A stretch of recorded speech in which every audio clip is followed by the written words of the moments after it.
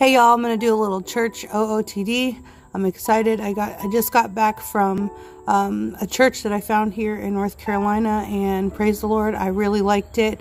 But this is what I wore: homemade coffee.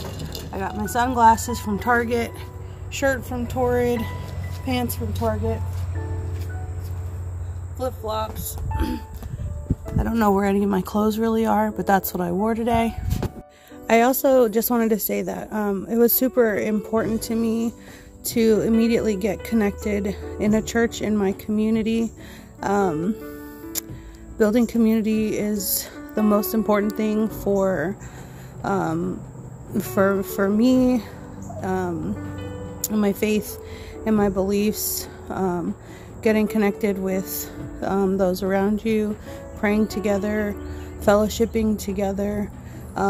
It's good for the soul, it's good for the body, and if nobody's told you today, I just want to let you know that you are loved, that God loves you, that you have a Savior who died on a cross for you, that you just have to come to Him just as you are. It doesn't matter what you look like or what you've done in the past.